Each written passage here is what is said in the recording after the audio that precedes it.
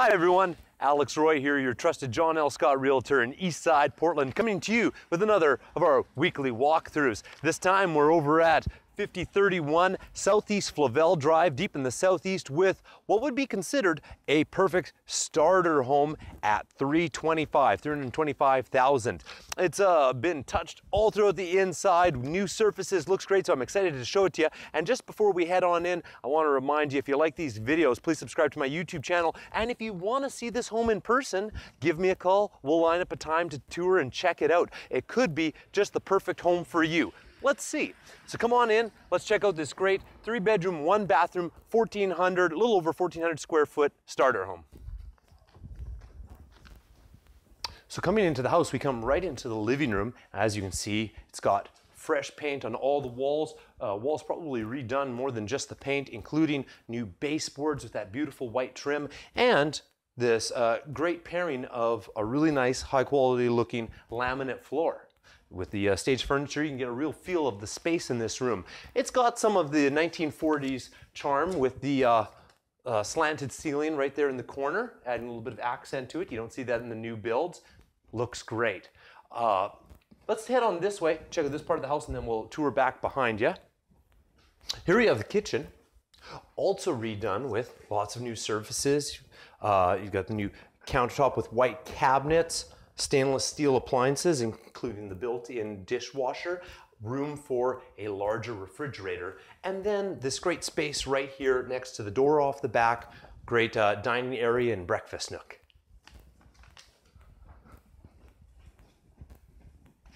This way we have what I think we could consider the master bedroom. Same thing as other parts, where it has new windows, freshly done walls, new outlets, new trim. It's just a completely renovated house. Has a great feeling, nice new carpet. Following me this way, we have one of the 3 bedrooms. Some might also call this a bonus room because it doesn't have a closet. In this case, they've staged it as an office, and I think that's a perfect use of the space, is as an office or reading room or crafts room in the house. We can proceed on down really quickly. Let's check out the basement. It's not a finished basement, but certainly a clean, partially finished basement where we've got both our utilities and washer-dryer hookups. You can see that the panel is relatively new. I don't have a date on that, but certainly not the original panel. We also have gas hot water heater, gas furnace. And now coming on over to the other side of the house, we walk back through the living room, which has a really nice large picture window that's looking out onto the curved driveway. They've done a great job finishing off the front of the house. It has some really good curb appeal for this area. Through here, we have the redone bathroom. It is the 1 bathroom for the house. Stand-up shower, shower insert, no bathtub, pedestal sink, but has a really good, fresh, clean feel in it. Once again, new windows in this room as well. And then finally, our last bedroom, right here of the 3.